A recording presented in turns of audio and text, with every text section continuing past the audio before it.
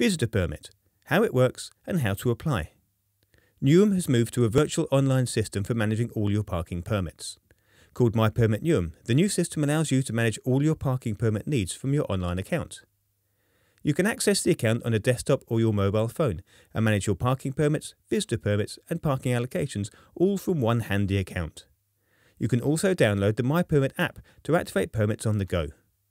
The Council no longer issues paper-based visitor permits. However, any remaining paper visitor permits will remain valid until expiry, or the end of 2022, whichever comes first. The My Permit Newham system is now live.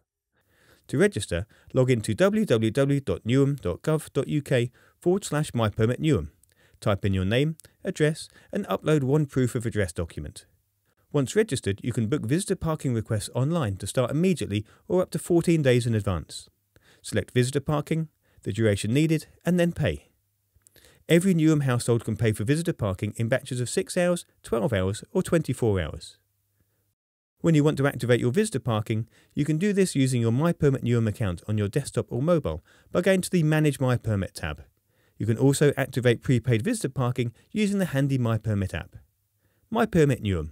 Parking made easy.